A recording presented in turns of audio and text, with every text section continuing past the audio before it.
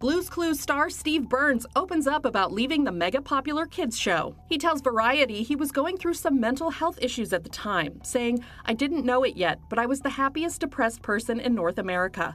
I was struggling with severe clinical depression the whole time I was on that show. It was my job to be utterly and completely full of joy and wonder at all times, and that became impossible." He adds, "My strategy had been, hey, you got a great thing going, so just fight it. Turns out you don't fight depression, you collect it. After I left Blue's Clues, there was a long period of healing." In the past, Steve opened up about his departure from the show, saying the cause also had to do with his age. At the time, he was nearly 30 years old and starting to lose his hair. Viewers were told in 2002 that Steve was leaving to go to college. In September of 2021, Steve rebooted his character in a Twitter video for Nick Jr. and spoke to all the now grown-up kids he left behind.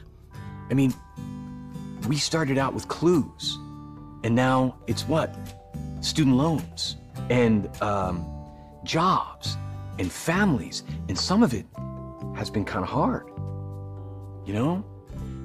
I just kind of got up and went to college, and that was really challenging, by the way, but great, because I got to use my mind and take a step at a time, and now I literally am doing many of the things that I wanted to do.